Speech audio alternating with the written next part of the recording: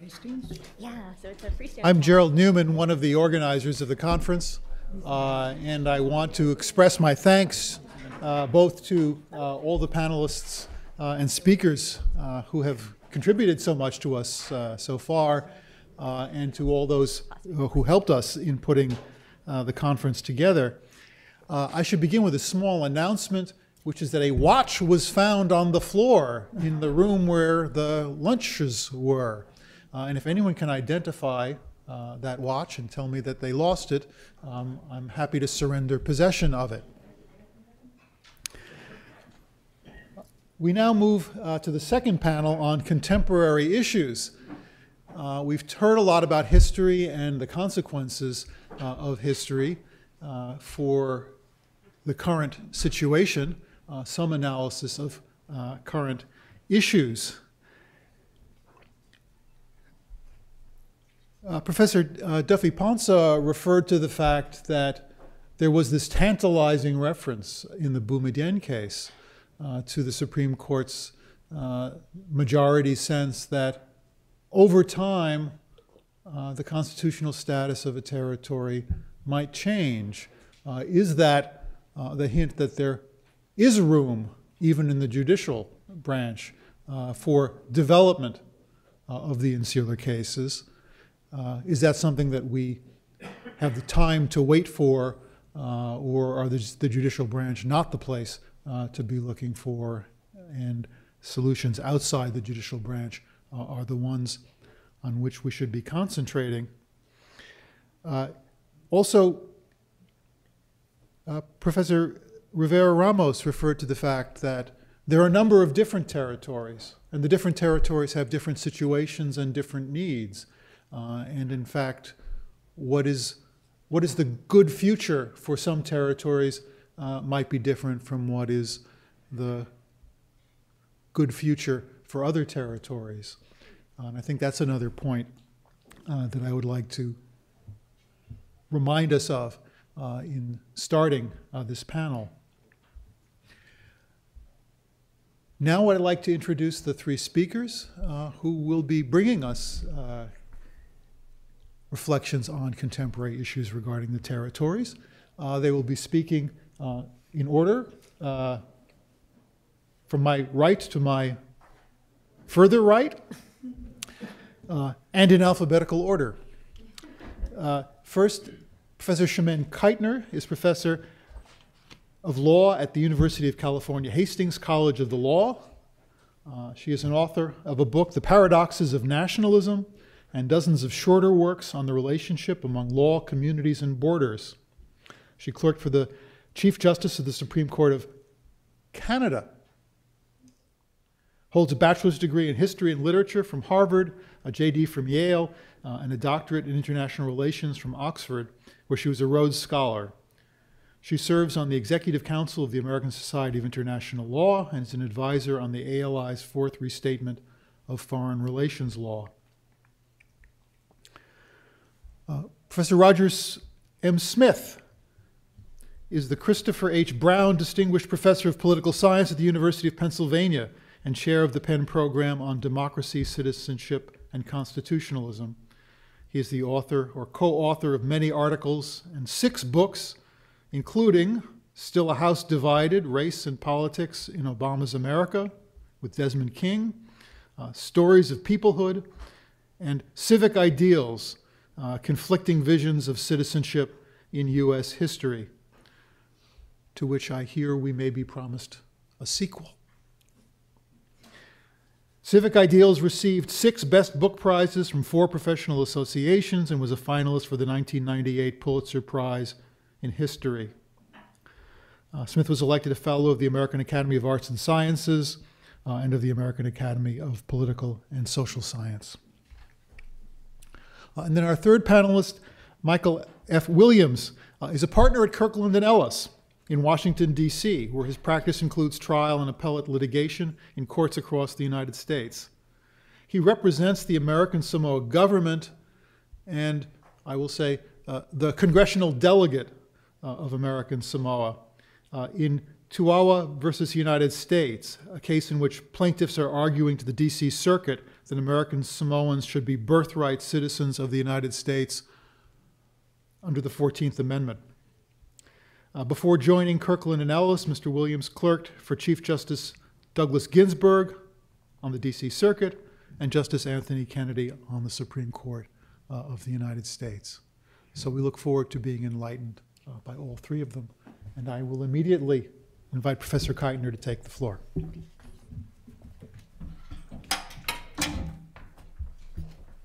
So thank you very much for the introduction, for the invitation to be here. Of course, our moderator did not introduce himself, but Jerry Neuman, of course, is really a leading light in a lot of these areas and contributed to a volume with which I'm sure many of you are familiar, the Foreign in a Domestic Sense volume that this morning's speaker, Christina Duffy-Ponza, co-edited. And that volume really I've found extremely illuminating in returning to the subject of self-determination, particularly in the context of the Puerto Rico-U.S.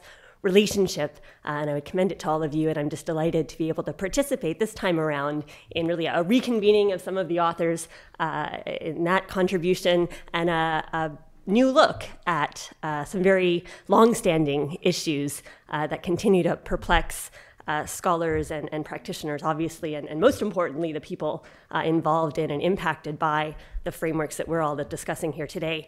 I've been invited to give you primarily an international law perspective. We had some international law creeping in this morning in the questions and also certainly in the keynote speech. And I'd be happy to field questions about any international law aspects that I don't canvass in my sort of opening remarks, since we do want to be attentive to time and make sure we leave plenty of opportunity for all of you to raise your concerns as well. Of course, this conference is convened under the auspices of the Harvard Human Rights Project, and I think thinking of Puerto Rico's status as a human rights issue is entirely appropriate for a variety of reasons, some of which were mentioned particularly at lunchtime. The offshoots of these issues, of course, can take us in many different directions. There was talk at lunch about something that, of course, Professor Neuman is an expert in and intimately has thought about in intimate ways, the relationship between territory and membership, to our definitions of who belongs in the political community, what entitlements they have. I know my colleague Professor Smith is going to talk about the citizenship dimension of many of the issues we're confronting today. But another question is the status of Puerto Rico itself in the international community. So again, leaving to our third panel discussions about the current status of Puerto Rico and concrete ways of moving forward, hopefully I can provide a bit of an overview, starting with the insular cases. And interestingly, insular cases are not usually where we start in international law talking about these issues. But of course, I would be remiss as a speaker in not addressing the title of our conference. And so let's look for international law in the insular cases, and you don't have to look that far to find it. Justice White's concurring opinion in Downs, and Professor Rivera-Rama is obviously very familiar with this, is nodding. He's looking to international law. He's getting his justification from international law, and he tells us, and I'm going to quote a fair bit in my comments, but I think it's, they say it better than I can, and let them speak for themselves.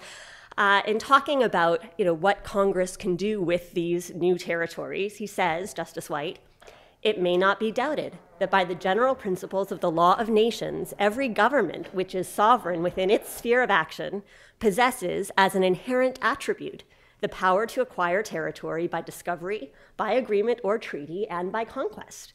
It cannot also be gainsaid that as a general rule, wherever a government acquires territory as the result of any of the modes above stated, the relation of the territory to the new government is to be determined by the acquiring power in the absence of stipulations upon the subject." Now, horrible as it may seem to modern ears, that was the international law of the time. And so Justice White cites Halleck's treatise, which is on the sort of shelf of every judge worth his salt, and invoked also the Declaration of Independence, which was cited this morning as somehow in tension with the subsequent imperialist project upon which the United States embarked. But of course, as we heard, the racism inherent in that project made it, at least to that generation, seem not contradictory at all, right? I mean, what you do as an Anglo-Saxon power is you go out and acquire territories inhabited by peoples who need your tutelage, essentially. And so the United States Declaration of Independence, right, proclaimed that the United States could do all other acts and things which independent states may of right do. And one of those things was acquire territories. And in fact, in Justice White's words, to deny that, right, to deny the power of the United States to acquire territory would be, quote, to say that the United States is helpless in the family of nations and does not possess that authority which has at all times been treated as an incident of the right to acquire. So this really went, hand in hand with the United States' self-affirmation and declaration of its own international status as a sovereign nation state, right? And there are issues with the term nation state, but I'll use it for convenience today. And one of those things was precisely, right, to acquire territories and itself then to dictate what the relationship of the territories to the acquiring power would be. Now, that's going to be what I'll call today the paradigm of conquest, essentially, right? The international law paradigm of conquest that reigned at the time and in which the insular cases, and particularly Justice White's concurrence, which has become so fundamental to our understanding, no pun intended, of the relationship between the territories and the United States, really were embedded in this conquest paradigm.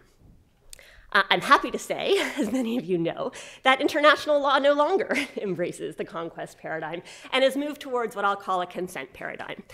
So let me just trace a little bit that movement. And then our question is going to be, and I'll take the prerogative that some of this morning's speakers took as well and say, in my short time, I will leave you with the problem rather than necessarily resolving it. The problem is, what do we do? What do we do with the fact that international law has moved to a consent paradigm, but some of the, certainly some of the doctrine, some of the constitutional law provisions, and some of the mindset, quite frankly, of the players in this ongoing question of how do we reconcile what we all now accept to be a much more legitimate, egalitarian, forward-looking paradigm, the consent paradigm. What do we do with these remnants of bits of authoritative case law and so forth, statutes, that are rooted still in the conquest paradigm? And that's really how I would characterize or think about the fundamental challenge from an international law perspective. In the interest of being a little bit practical as well, in the last couple of minutes, I'll talk specifically about the three options that are presented, at least by authoritative United Nations resolutions, as consistent with the consent paradigm. Now, some people have taken issue with the extent to which they're all consistent with the consent paradigm, but nonetheless, we're told that statehood, which of course is an option it's been discussed this morning, that is integration with the United States, independence as a sovereign nation state, are both consistent with this consent paradigm, as would be something called free association. And so, as I said, I'll elaborate on that a little bit further. Of course, the important thing being not only the ultimate status, but the process through which that status is reached. And there, again, we come up against this problem, this legacy of the conquest paradigm, where under constitutional law, which all of you are much more erudite in that area than I am, but the understanding that we've come to have is that it would basically be Congress's decision whether or not to grant any of these statuses, which of course is intrinsically at odds with the idea of a consent paradigm, right? So there's definitely a tension or a paradox there in terms of process. But the idea anyway is that process and not only outcomes must be consistent with the consent paradigm under contemporary international law.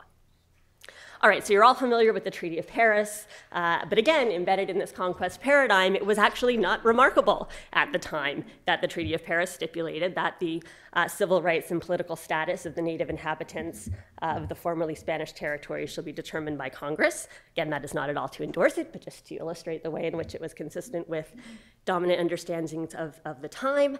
And as Professor Neuman has pointed out in the book edited by Professor Duffy, the fundamental Republican deficit of the Constitution is, in fact, right, that it restricts national representation to the states while giving the national organs governing power over the territories. So this disconnect, this disjunction, is embedded in at least, right, our current understandings of what the Constitution permits, absent further action by Congress.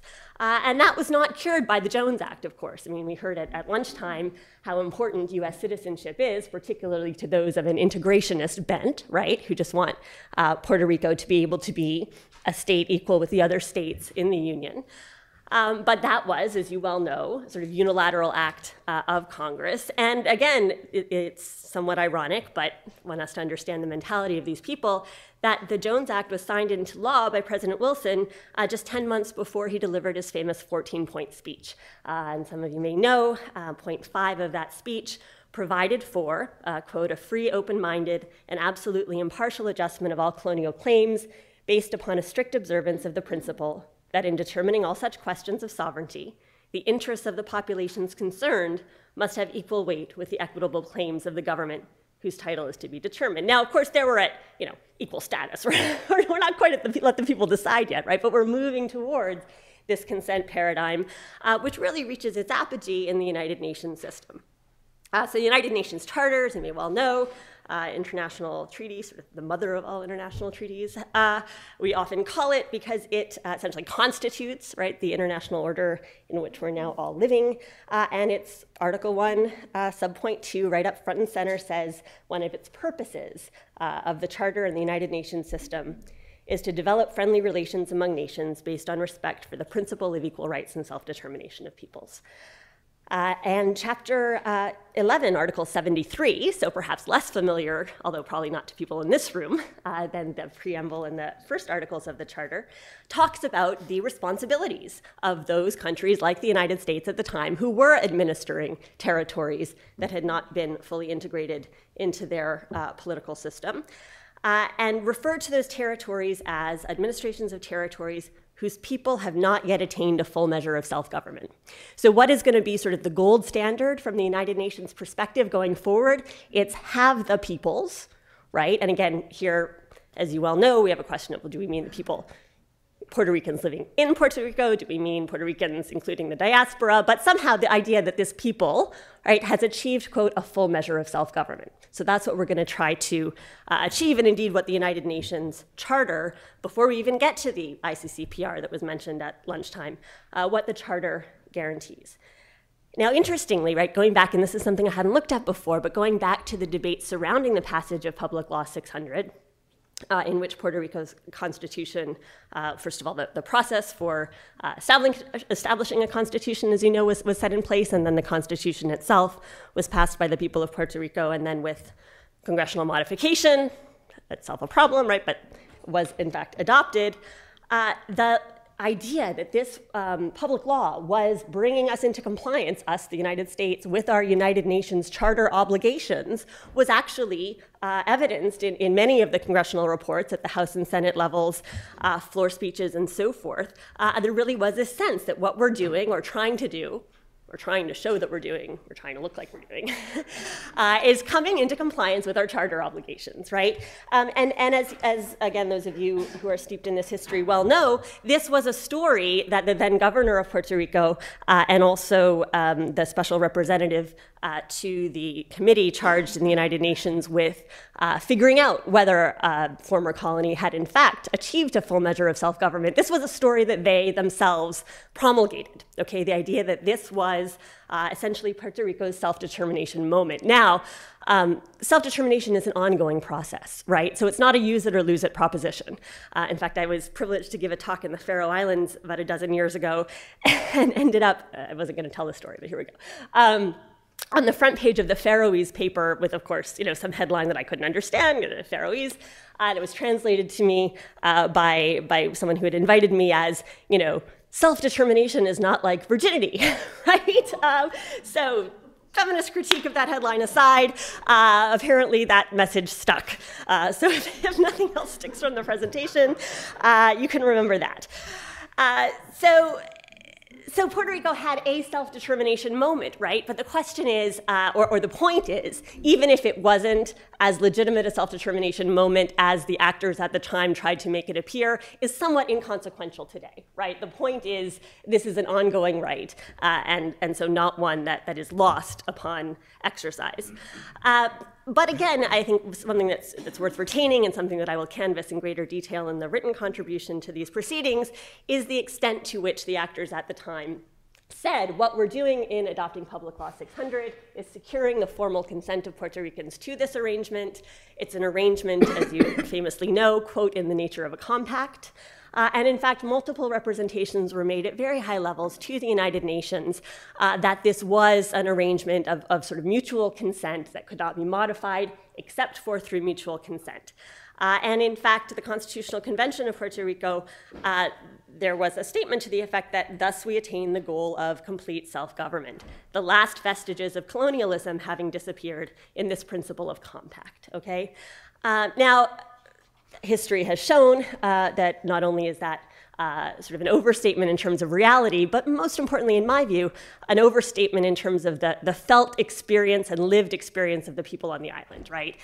So again, formalities aside, what really matters is does a people feel that it has achieved a full measure of self-government? And the representations made in the 1950s, obviously, we've heard today, are not representative of the feeling of a large segment of the population. So the question is where to go from here. And again, fast forwarding to 1960, the United Nations General Assembly Resolution 1541, with which many of you may be familiar, says there are three options for territories that have not yet achieved a full measure of self-government. Now, post-1953, Puerto Rico is no longer on the list of non-self-governing territories maintained by the United Nations. Incidentally, and we're going to hear about the Samoan litigation in a few minutes, on that list still are the US Virgin Islands, American Samoa, and Guam. But Puerto Rico is no longer on that list as by virtue of essentially Public Law 600 and the adoption of a Puerto Rican constitution. But options still available to Puerto Rico under international law include emergence as a separate independent sovereign state, integration into the United States in the form of statehood, again, from an international law perspective, irrespective of what domestic law measures may or may not be necessary to achieve that outcome, or free association. Now, free association is a really interesting idea because in the international law sense of free association, we're talking about three other former territories of the United States, the Republic of the Marshall Islands, the Federated States of Micronesia, and the Republic of Palau. Those countries, right, have seats in the United Nations, compacts of free association, they're called, right, with the United States. And no question, a subordinate political relationship to the United States, but one in which they at least, by all accounts, have some sense that they are, again, full members of the community of nation states, right, by virtue of the fact that this free association relationship really is a relationship between, at least formally, although of course not in terms of economic political power, sovereign nation states. Okay, that is not, as you well know, what Puerto Rico currently has, even though, of course, the Spanish term for commonwealth, right, is Estado Libre Asociado. And again, in my written contribution, it's quite interesting the extent to which the actors at the time thought that maybe by putting that in there as the Spanish term, they could maybe nudge the legal reality a little bit closer to what they wanted, and justifiably so, which was a formal relationship between equals. And so perhaps the next, hope it won't be a full century, of political development in the relationship between the United States and Puerto Rico might be moving towards something that is more genuinely an association of countries that will never be equal in fact. But most of the 193 countries in the United Nations are not equal in fact. There are differences in size, in territory, in population, in economic power. The question is for each party to feel legitimately that it has preserved its dignity. The term comes up in discussions all of the time, and how best to do that. I will very much look forward to our third panel in discussing some of the ways forward. Thank you.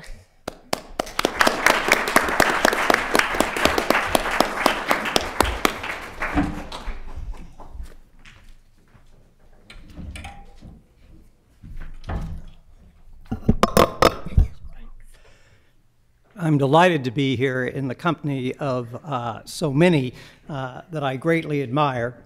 My work primarily is on citizenship, and I will discuss 4 issues of territorial citizenship that are very much alive today. They are intrinsically important, but they are also exemplary of more general issues of citizenship that I think are prevalent and central in the 21st century.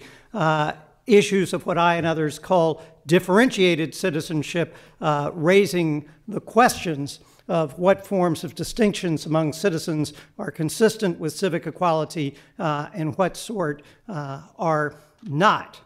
Now, the insular cases, through its incorporated, unincorporated distinction, did create different forms of citizenship, of political membership with territorial status governed by Congress ultimately, as we have heard. And those decisions were part of an early 20th century pattern of creating differentiated citizenships, forms of second-class citizenship, including Jim Crow segregation, that we have since rightly repudiated, creating movements toward making citizenship a more uniform status with the same bundles of rights and duties for all.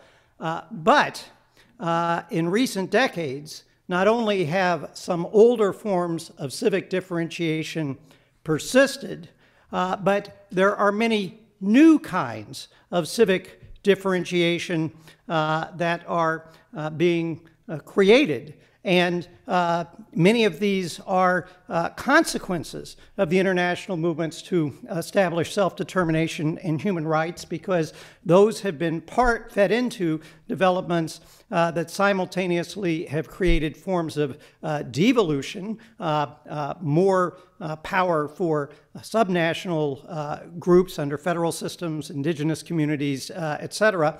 And they've also fostered transnational unions, the EU being the most prominent, but there's also a much weaker African Union, Union of South American republics that are nations, all of which profess concern to promote rights for all. We're also seeing patterns of migration that mean in the 21st century that we have more multi-level citizenships, more multinational citizenships, more quasi-citizenships in which some persons overseas have rights that others, and many multicultural policies that give different citizens different bundles of rights and duties. And all these developments have made central the question of, well, what forms of civic differentiation can we say are genuinely different but equal? What kinds are invidious inequalities? And controversies over citizenship in America's territories are revealing. I'll talk about controversies over voting rights that we've heard, but also over rights of expatriation, rights of birthright citizenship, and rights to special kinds of cultural accommodations. On the denials of voting rights and birthright citizenship, we see new challenges to old kinds of differentiation. In regards to expatriation and some kinds of multicultural accommodations, we see efforts to expand or create new civic differentiations. And I want to suggest there are 4 different political sources leading to different kinds of citizenship statuses for different groups. The first is remedial policies that are concerned to address unjust past forms of civic differentiation, as well as continuing discrimination. And you can, of course, think of race and gender affirmative action measures as part of that. But there are also accommodationist policies that seek to alter bundles of rights and duties so that different groups can flourish equally but in distinct ways. And while these sometimes are reinforced by remedial purposes, they are analytically distinct. Exemptions from civic education for the Amish on the one hand, multilingual ballots for recent European immigrants on the other are accommodations for greater equality that aren't justified in remedial terms. There's also forms of civic differentiation that I call legacy policies. They were adapted for past reasons that no one champions now, but in a pattern social scientists call path dependency, it so happens that there's not enough agreement on how they should be changed to produce a political movement that can actually generate change. So they don't have champions, but they don't have enough opponents pushing for change to achieve change. And I think for a long time, Puerto Rico might have been said to be an example of this legacy in part because Puerto Ricans in 4 referenda were deeply divided on changing the status quo, and if so, in what direction. The most recent 2012 referendum has changed that, as we've heard, with consequences that have yet to be seen. And those consequences connect with my 4th category that I call preservationist policies favoring civic differentiation. Preservationist policies are ones in which powerful political actors are seeking to preserve their economic interests, their national security interests, their political power interests by maintaining certain kinds of civic differentiation. They often are therefore opponents of remedial or accommodationist kinds of civic differentiation, but sometimes existing structures of power and economic interest can be preserved through innovations in status, and we'll see examples of that. Now, the paper goes through the different American territories, and I won't run through that for this audience. It also briefly looks at France to call attention to the fact that this pattern of heightening civic differentiation is occurring elsewhere, even in France, which of all the world's republic boast most of its commitment to civic unity and uniformity. But that has changed in the last 15 years in regard to the French territories, which display a bewildering variety of statuses I won't review, but the French government is actively seeking to change those statuses, trying to get some territories to have more autonomy, trying to get them to consolidate, in part because it's hoping that will make them more economically self-supporting and they will demand less aid from France. So this is a preservationist motive in terms of French wealth. So Jacques Chirac said in 2000, uniform statuses are over, and each overseas collectivity should evolve, if it so wishes, toward a somewhat tailored status.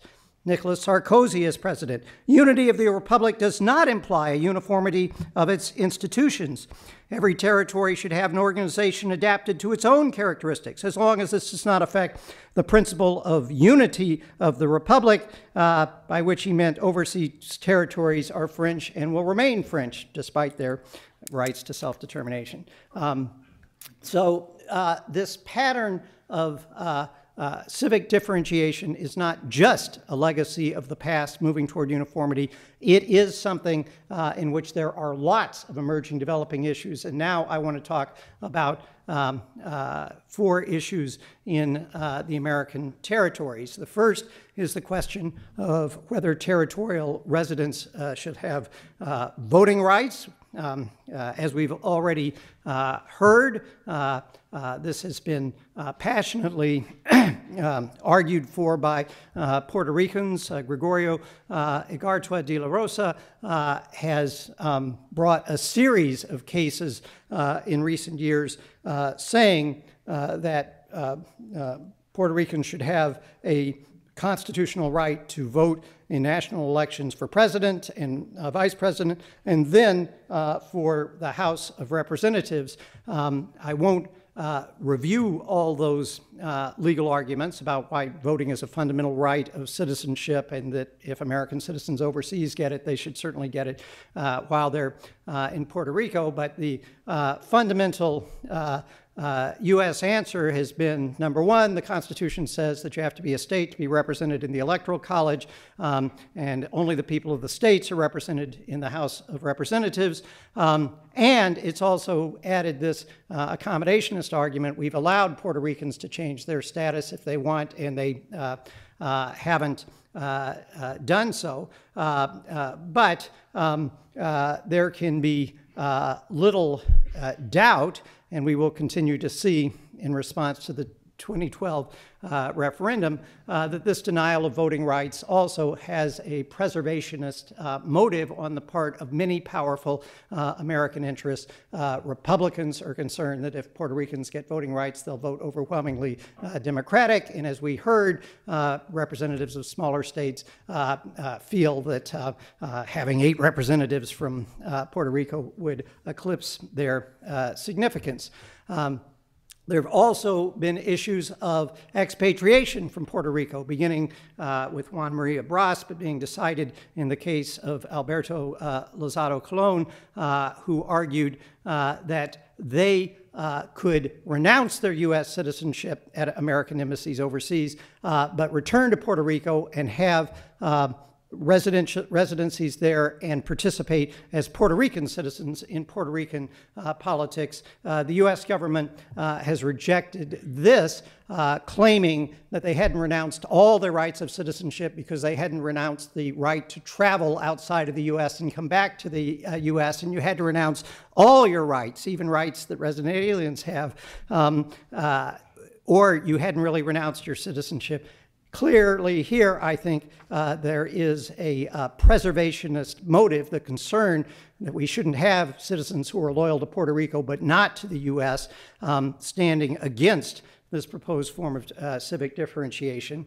And then there are issues of birthright citizenship brought primarily by Filipinos about to be deported who said that their birth on U.S. territory or their parents' birth should give them birthright citizenship under the 14th Amendment, but citizens of Guam have also claimed this, and now we're getting the claims on behalf of American Samoans. The courts have answered by trying to distinguish between the 13th Amendment, which bans servitude within the United States or any place subject to the jurisdiction, and the 14th Amendment Citizenship Clause, which doesn't have this reference to or any other place. In the Rabang decision, Judge Harry Pregerson argued that, look, the framers of the 14th Amendment weren't thinking about the language of the 13th Amendment primarily. They were thinking about the common law doctrines defining birthright citizenship, which did protect such territorial claims. But the U.S. courts have rejected this argument, I think clearly out of preservationist concerns that if Filipinos could claim citizenship rights, we would have lots of immigrants that many Americans don't want. Now, in the Samoan case, the congressman from American Samoa is opposing related claim, which is presented as being even stronger in part because the Philippines were officially always intended for independence, whereas the U.S. and American Samoa are in enduring union. The argument is that if American Samoans become not just nationals but U.S. Citizens, then various kinds of accommodations, including to their customary land laws, you can only extend land to other American Samoans, those might be in jeopardy. But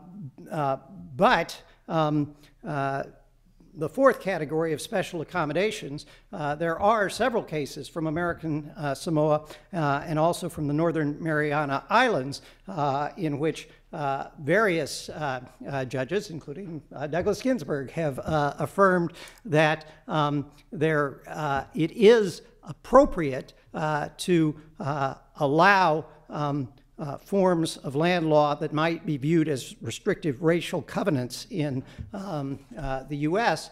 as part of an effort to do two things.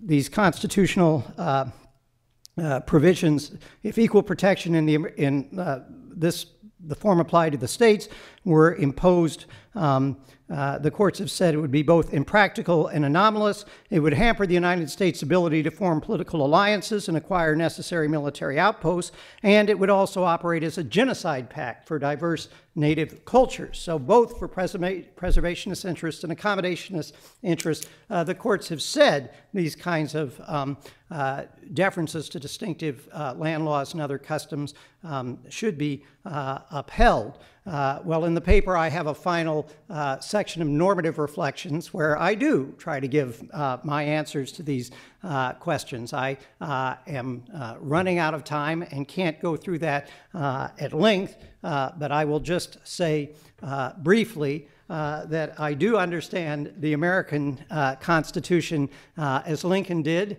as an enterprise dedicated to realizing rights of life, liberty, and the pursuit of happiness for all citizens first, American citizens first, and then as many as others. I think that when the American government, through its coercive policies, has shaped the aspirations, the identities, and pursuits of happiness of people, it has an obligation to try to find policies that accommodate those aspirations so long as they don't threaten other vital American interests. And I think that there is no great threat to the American people as a whole from extending voting rights. Rhode Island might lose, Republicans might lose, but America would not lose. I think there's a minimal threat by allowing people to expatriate themselves and still be Puerto Ricans. And if Puerto Rico's status is changed, that threat will vanish completely. I do think that the birthright citizenship issues are tougher because of the issues of immigration and the concerns to accommodate distinctive cultural traditions, but I tend to favor immigration as a source of strength for the country, and I think that the precedents saying that accommodations represent compelling interest reassure us on that score. So I think we ought to move to embrace many of these forms of modified civic status that America is largely resisting. But my prediction as an empirical political scientist is that there's just going to be continuing contestation, that U.S. preservationist concerns will loom large, and that the solution to issues of different but equal citizenship will be elusive, but they are not questions that we can avoid.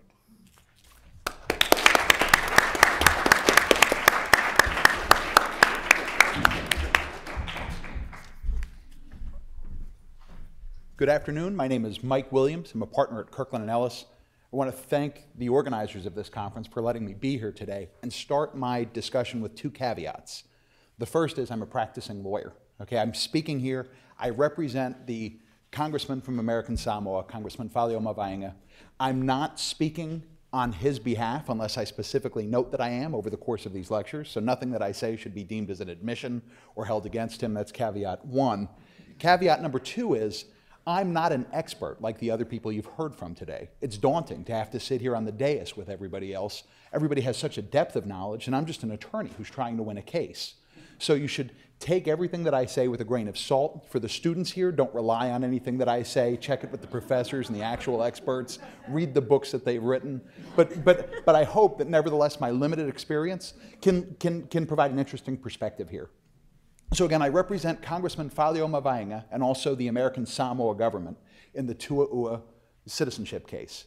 Now, I'd like to, over the course of my discussion, first introduce American Samoa a little bit. It's an area that a lot of people haven't visited, or an area people aren't familiar with. I'd like to talk about the Tua'ua case a little bit and why Congressman Falio Mavaenga and the American Samoa government are taking the position they're taking in that case. And then I'd like to talk about what I think it means for reconsidering the insular cases more generally.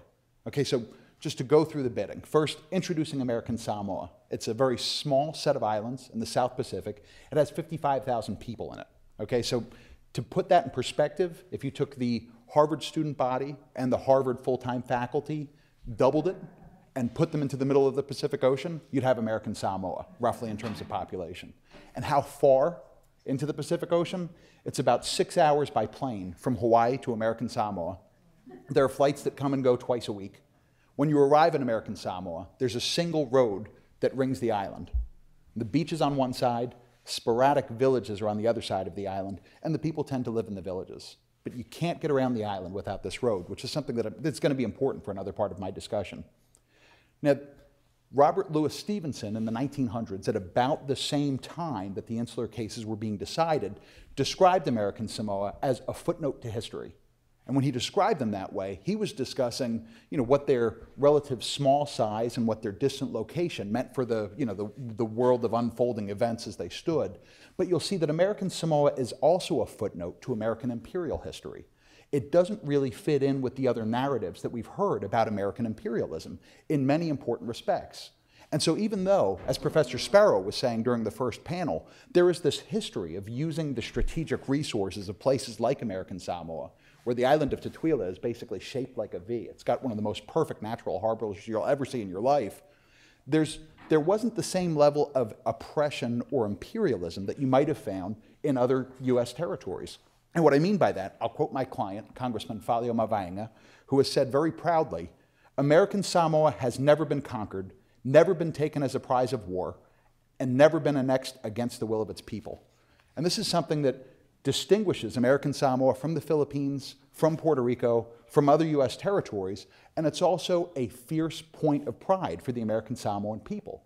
To this day, some 100 years after American Samoa became affiliated with the United States, the American Samoa people believe that their relationship with the U.S. has been mutual and voluntary. On April 17, 1900, the American government raised its flag over Tutuila, one of the main islands of American Samoa. That year, Tutuila and Aunu'u, one of the other American Samoan islands, entered into deeds of cession with the United States governments. That is, the high chiefs of American Samoa said, we're going to become a part of the United States. Tutuila, Manua, another island, followed a few years later. So you'll see that it very different from the Puerto Rican experience or the experience of Guam or the experience of the Philippines. The American Samoa people have a fierce sense of pride in being a part of the United States, but they've also always recognized or always felt that it was on their terms that they became a part of the United States. Now, the American Samoan people were never made citizens by statutory legislation of Congress. Okay, from the earliest days of American Samoa's affiliation with the United States, the people have never been recognized as citizens. In the Immigration and Nationality Act of 1952, Section 308 specified that the people in American Samoa are not citizens, but should be U.S. nationals. And by U.S. nationals, they meant to adopt the definition from footnote 1 of Chief Justice Warren's opinion in Barber versus Morales, where he said, these are people who are entitled to protection of the United States and who have sworn their allegiance to the United States. Okay, this is an old category of definitions. It raises the specter of these, American Samoans on their island swearing fealty to the United States or something. I mean, it's sort of an anachronistic doctrine. But that's the status that American Samoans have maintained to the present day, until the Tu'u'a lawsuit, and probably through the Tu'u'a lawsuit. But I'd like to speak a little bit about what this means in practice. If you are an American Samoan, if you are a U.S. national from American Samoa, you're not a citizen and you may not call yourself a citizen, but you're issued a U.S. passport. It's my understanding from the allegations in the Tu'u'a complaint that a passport, U.S. passport, the blue passport we all know, if it's issued to an American Samoan, there's an endorsement on it that says they're non-citizens. That might be true, it might not be. I've seen American Samoans' passport that didn't have the endorsement. My guess is that this isn't something that's uniformly applied. But you can come and go to the United States and through the United States very freely. When you re-enter the United States from a foreign country, you re-enter the same way that a U.S. citizen re-enters. You go through the same immigration lines. I've done that with American Samoans in the past as well. As a U.S. national, you can work in the United States, you can pay taxes, and Lord knows they do. You can also join the military. And American Samoans, again, are fiercely proud of the fact that they join the military in a higher proportion by factors of many of any other state or jurisdiction within the United States government.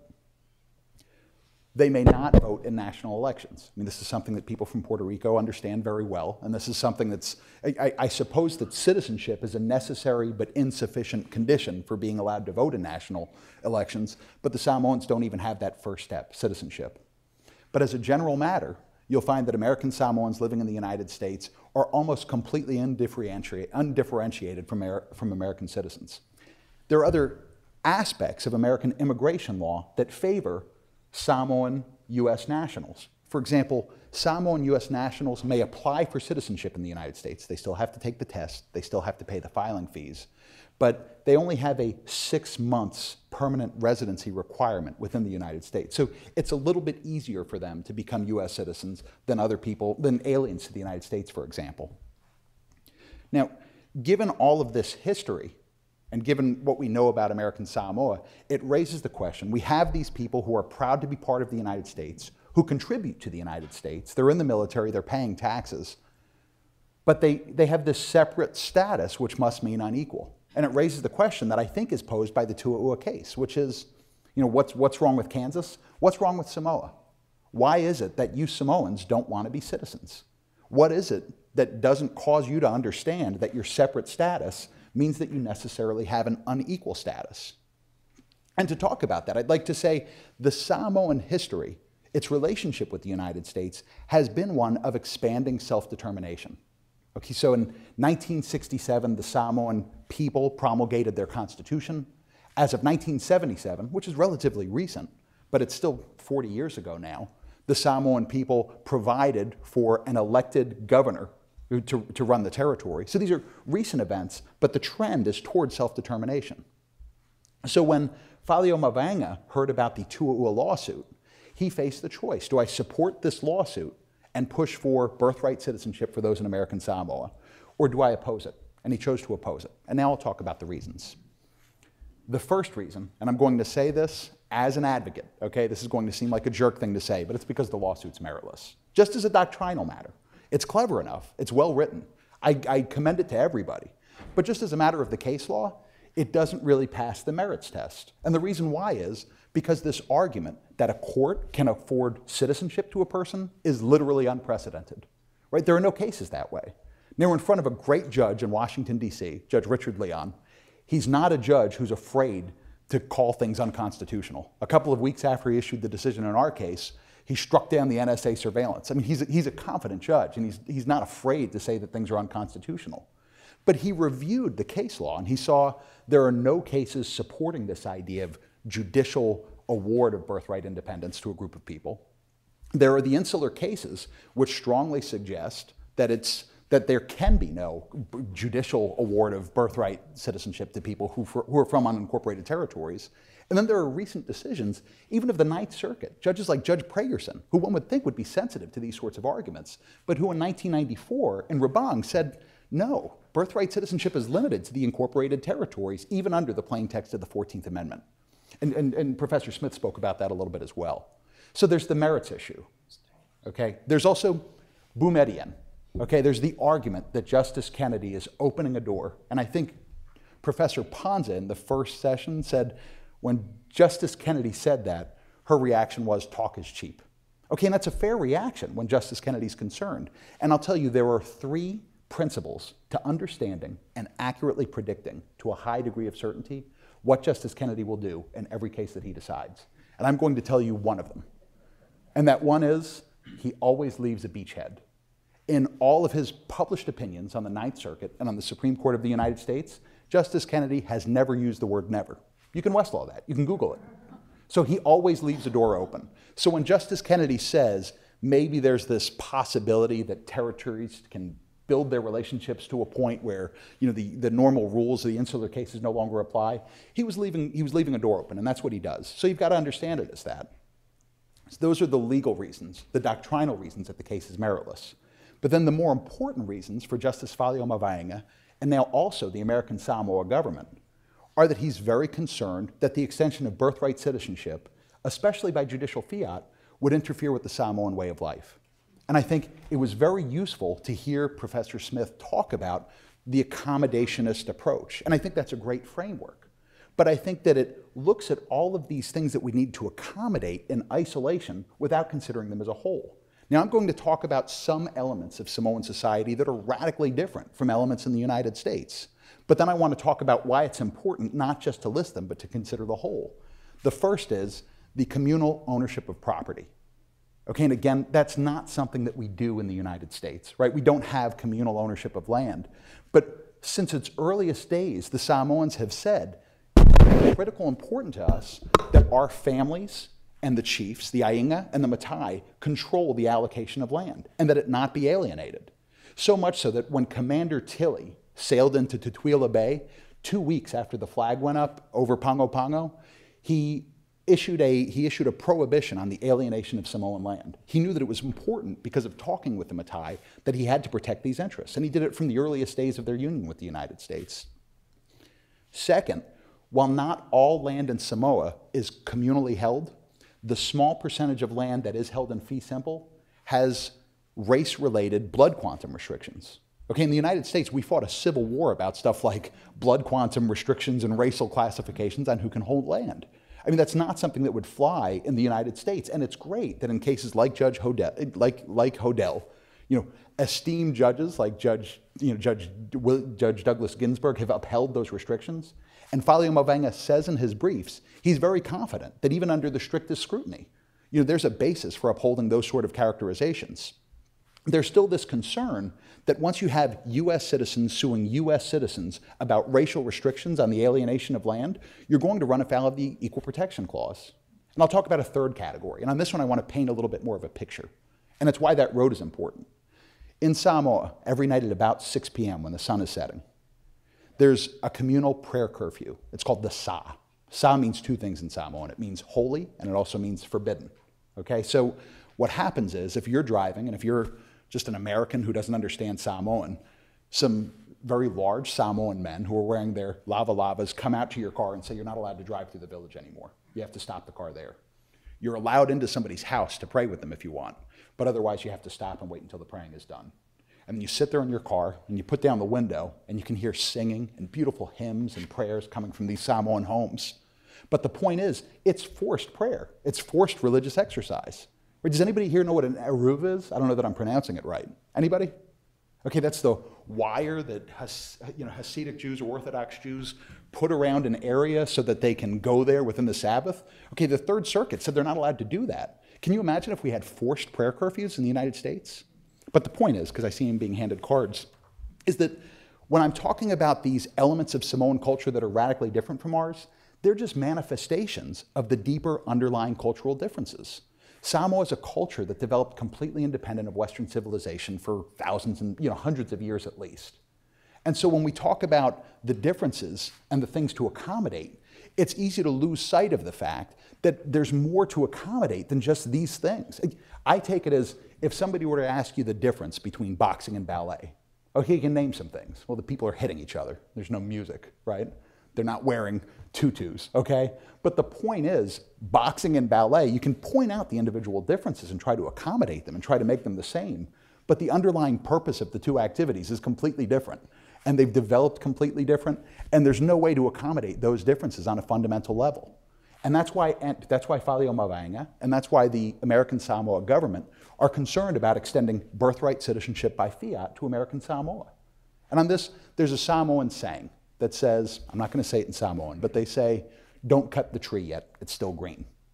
So even though there are arguments, and I appreciate those arguments, that maybe we can accommodate citizenship, maybe we can do new things, the idea is, let's not mess with something that's important for Samoans.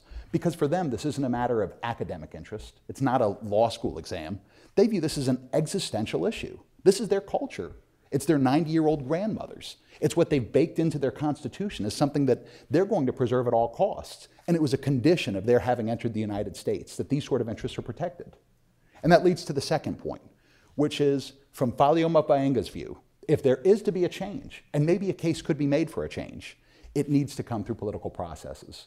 And I can imagine the Puerto Ricans in the audience are laughing and laughing when I say political processes. And I can get that, because political processes, as other panelists have said, are inefficient, they're riven with private interests over public interests. But Falio Mavaenga believes that there shouldn't be a judge in Washington, D.C. who's going to say, I'm going to change this. This is what you agreed to earlier, but I'm going to be the one who says it needs to be different now. So that's my spiel on American Samoa. And I'll add that supporting Falio Mavaenga's view and the American Samoa government's view is the history of Hawaii, which is something that looms large in the mind of Samoans who are thinking about this. Because you can look at cases like Rice versus Cayetano. You can look at what happened to the Kamehameha schools, and you can see that Samoans are very, very concerned about losing things, just by small decisions. What could be the harm of citizenship? So with that said, I see I'm getting another card. But I'll say, when we talk about reconsidering the insular cases, I mean, first, it's important to consider the insular cases, right? I guess I shouldn't be shocked, but Dean Minow said she never taught the insular cases. I mean, I didn't go to Harvard, so when I hear people from Harvard say that, I'm shocked. But everybody should be aware of what these insular cases are. But I think we should reconsider them in the literal sense. Consider them again. I mean, just over the course of the past few hours, I've heard one of the most prominent judges on the federal bench say, and I respect his views and I admire the way that he said it, the insular cases should be eradicated from our constitutional thought. And then I heard Professor Rivera Ramos say, we inhabit the conceptual categories that the insular cases established. And both of those things are true. So we've got to consider, to Professor Brown-Nagin's question about, whether there's this taint of race, let's put the past to one side and let's think about what it means for the insular cases today. Because I suspect that if they didn't exist, if you imagine a world where there was no racial US imperialism, we'd have to invent them for American Samoa or we wouldn't be affiliated with them. So the question is, where do we go from here? And on that I'll close because I see there's a 0-minute card that's probably coming up. But my point there is as follows. It's when you're thinking about the Constitution, it's a Constitution we're expounding. Okay, for the people of Puerto Rico and for the experts who are in this room, boy, these issues loom large, and there's such a depth of knowledge and understanding about these issues. There are political parties devoted to resolving the issues one way or the other. Samoa is not there yet. But as Puerto Rico and as other territories, with their millions of people are deciding these issues, I think judges, scholars, students in the room will remember, sometimes there's important things in the footnotes, right? So American Samoa might be that footnote to history, but there are still 55,000 people with a vibrant culture and a fierce, fierce dedication to their own self-determination who are going to want to know what's happening to the insular cases and their own status. So don't trip over them as Puerto Rico goes on to resolving its own issues or as we start making decisions about what this 14th Amendment means. Thank you.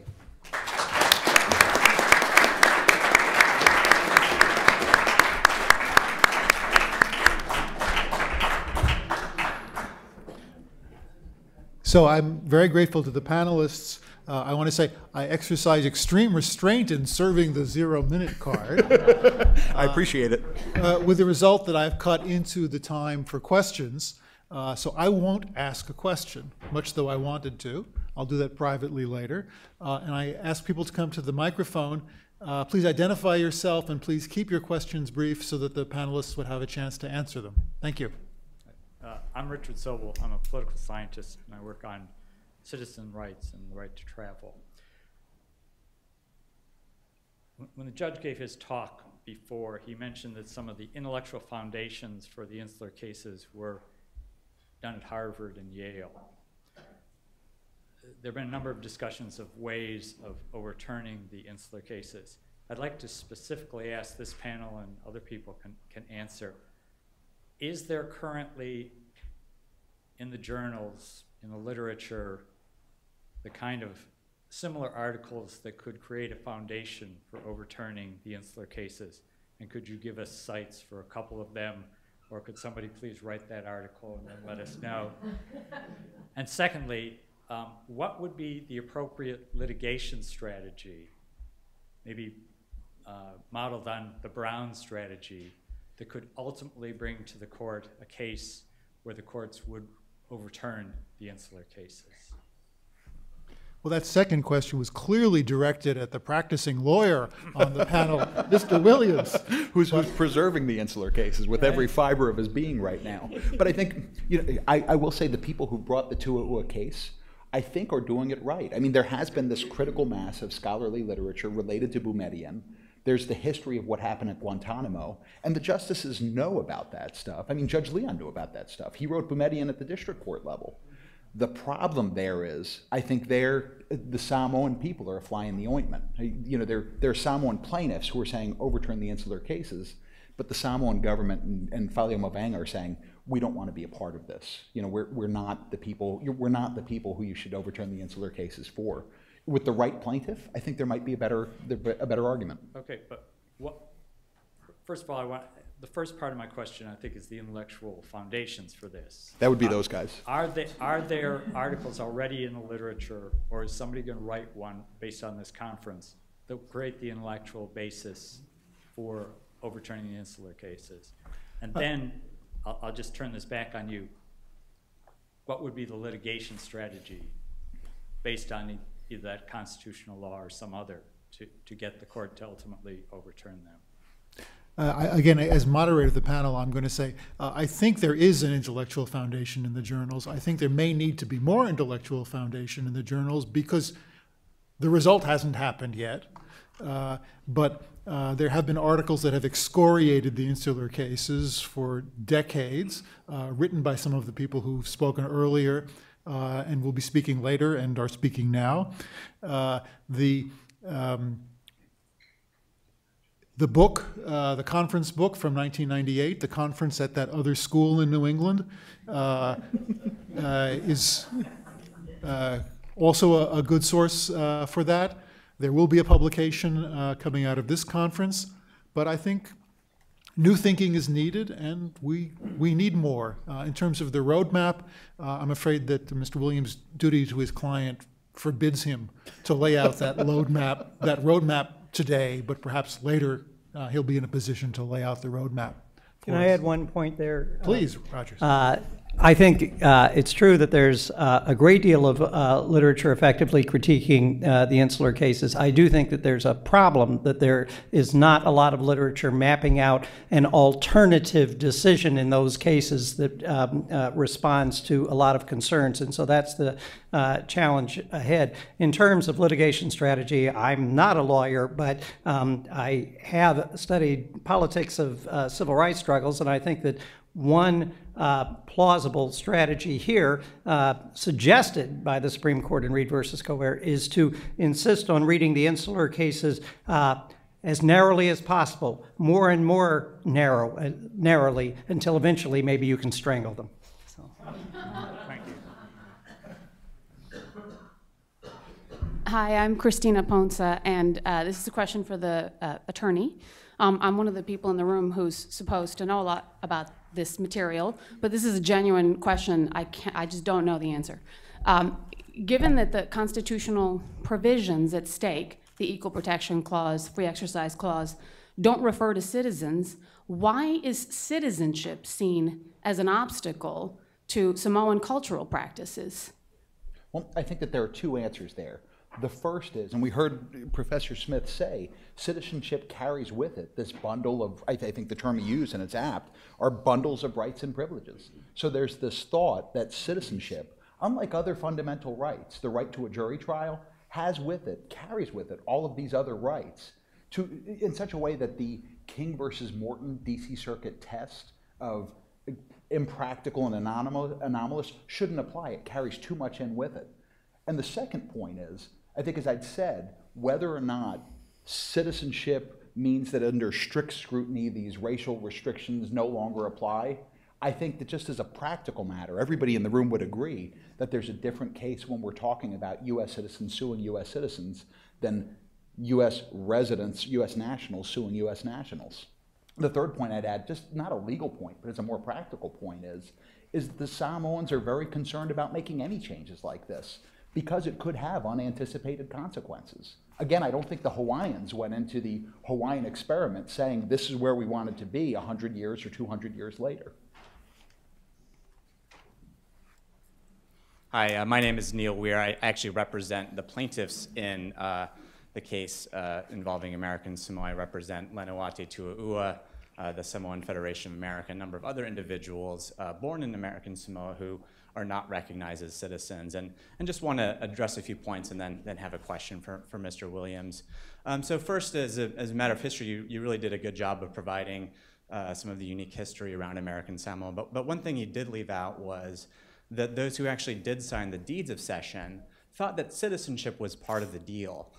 Later on, they were told by the U.S. Navy in the 1920s that no, you don't get full U.S. citizenship. You get this other thing called a non-citizen national status, and they protested. They had movements in the streets saying that they want to be recognized as full citizens.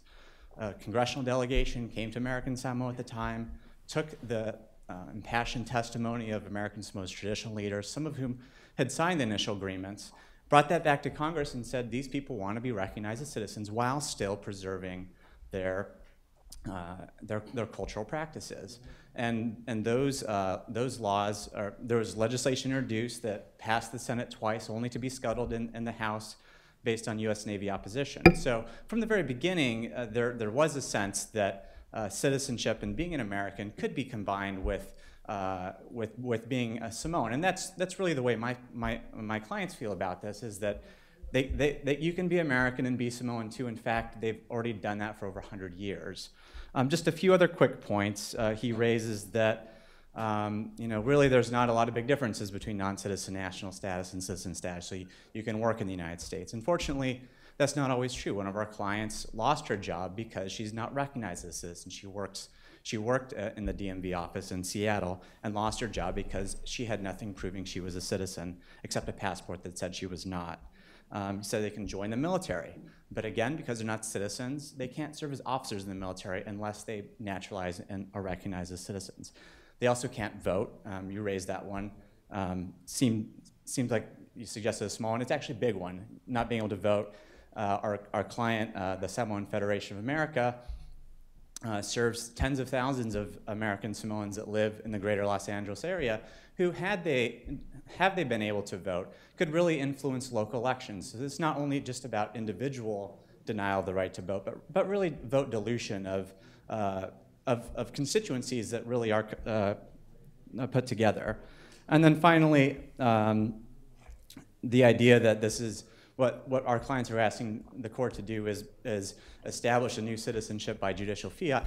All they're asking them to do is say what the law is, say what the Constitution says. The Constitution says if you're born on U.S. soil, you have a right to citizenship. They have the same right as every American, which is if you show your birth certificate and show that you're born somewhere on U.S. soil, you have a constitutional right to citizenship that Congress can't take away, even as they continue to care about preserving their cultural practice. So my question is, in your hypothetical double the size of Harvard student body and faculty versus Samoa, American Samoa in a football game, who would win?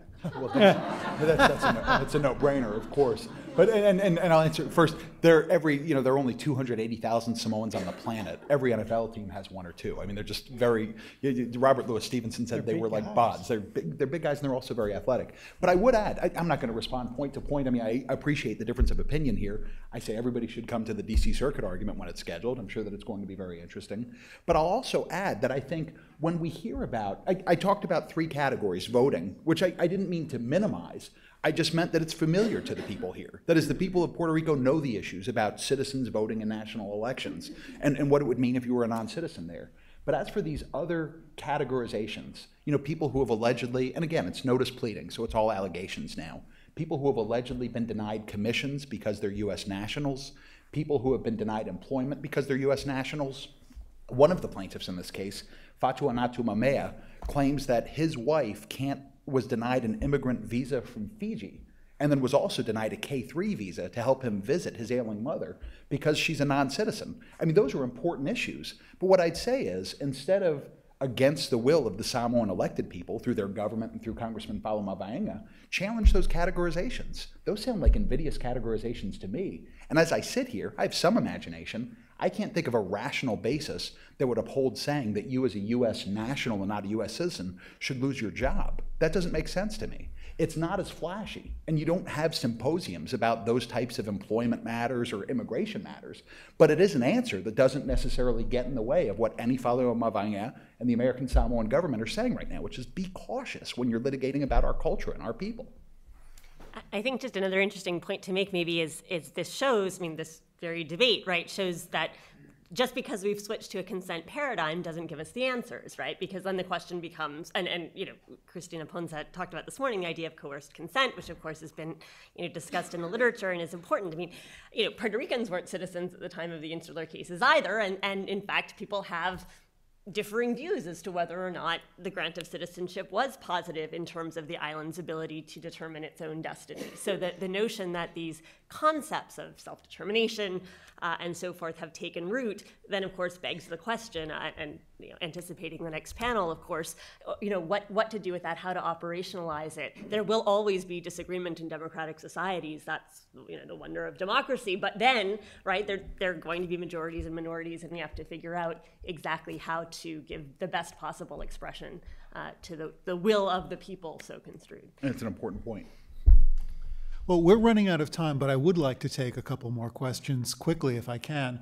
So could I ask just both of the people who are standing by the microphone to make your questions, keep them brief, and then we'll take them both and then try to answer them. I would like to talk about the nature of the compact. My question is, Law Public 600 talks about a compact with the people of Puerto Rico, but when the Constitution was done, the Congress then sent it back for three, how do you say it? Corrections. Well, changes. Amendments, yeah. For 3 amendments. Some argue that those 3 amendments indirectly gave the Congress the plenary powers contradictory to the position that they gave in the United Nations in the way of self-determination. And that is my question. What is the nature of that compact? Is it really bilateral or unilaterally? Thank you. Thank you. And the second question? My question actually follows that one. And for our first, I know you're all constrained by time, but for our first panelist in particular, if she can expand a little bit about what happened in 1950 and 52 with respect to Puerto Rico, and in 1953 in the UN, and the statements of the advocates of the administration in 1950, the federal administration, the governor, elected governor of Puerto Rico, the resident commissioner of Puerto Rico, that Puerto Rico's fundamental relationship to the United States was not changing because of the authorization and approval of a constitution, as well as, in addition to the statements in the UN made in debate at a time before the UN had adopted General Assembly Resolutions 1514 and 1541, setting forth the criteria for decolonization, taking non-self-governing territories off the list, and and the vote in the UN itself, which is in the UN being, like the Congress of the United States, a political party, in which most of the vote in favor of delisting Puerto Rico was done by plurality, not by majority of the vote, with abstentions from many nations. So isn't there a little more complex history, or can you expand upon that history? Because it was clearly not the intent of the US government to say that Puerto Rico is no longer a territory, and the US has consistently said that Puerto Rico is subject to the Territory Clause since that time. And finally, the architect of going to the UN in 1953, Jose Trias Monge, wrote about this later after he became Chief Justice of the Supreme Court of Puerto Rico, and didn't he suggest that he had not achieved his objectives, and indeed entitled his book, Puerto Rico, the Oldest Colony in the World? So all I'll say is I will send you my draft chapter and hope that you'll get back to me with lots of edits, because it sounds like you're well versed in all of this. But the point that I did want to make in the limited time available was precisely that, right? That has been made before, that a different understanding was being conveyed to the United Nations in public fora than was being said. The one thing, and there's a really interesting, and let me just see if I can find it in 2 seconds, a comment by the Puerto Rico Herald on the 53rd, I think, anniversary of the adoption of the Constitution, and I don't have the exact language in front of me, but that essentially said that the Puerto Ricans and Governor Muñoz Marin and so forth were maybe overly optimistic in again, using sort of Estado Libre Asociado, had this idea of what it could be, using Commonwealth in the English and kind of reassuring folks in Washington that nothing was really going to change, hoping that that the courts would move us forward, and that addresses another issue that's come up in the comments that, of course, we can only give too short shrift to right now, but it is, we're asking, the first question was about litigation strategies, but of course we heard this morning political question doctrine is coming in to prevent litigation from really going forward. It's a legal and political, like so many issues that we deal with of great import and great consequences, but also a lot of dispute. Nothing cataclysmic is going to happen, right? It's going to be incremental. That's just the way these things work. And I think what we see in the 1950s is ambiguity, some unintentional, some quite deliberate, for different political ends by different actors. But I guess the point I wanted to make is, notwithstanding all of that, it doesn't prevent us, hopefully, from moving forward, even though delisting happened. And Roger Clark, in fact, has a piece on the trust territories in which he says, quite frankly, if the Puerto Rico case came before the United Nations Decolonization Committee, now it wouldn't have turned out the same way. But they were not sufficiently maybe attuned to some of the nuances of what was going on. It's delisted, but it's still, if the people of Puerto Rico now feel that they haven't achieved a full measure of self-government, they have a right to try and attain that. The question, of course, is how, and the political realities are clear to everyone in the room. And of course, the Decolonization Committee expresses itself annually in this regard. I'm glad now that you helped clarify Estado Libre Asociado and the word Commonwealth, because the framers of the Constitution of Puerto Rico, who wrote in Spanish, this is the Associated Free State of Puerto Rico, recognized that if they went to the Congress to get approval of a constitution for the Associated Free State of Puerto Rico, they probably would not have gotten that approval. And so the Constitutional Convention resolved not to translate the name of the government of Puerto Rico honestly or straightforwardly, and came up with the word Commonwealth. Here we're here in the Commonwealth of Massachusetts, and the word Commonwealth having no legal significance. Thank you. Please join me in thanking the panelists.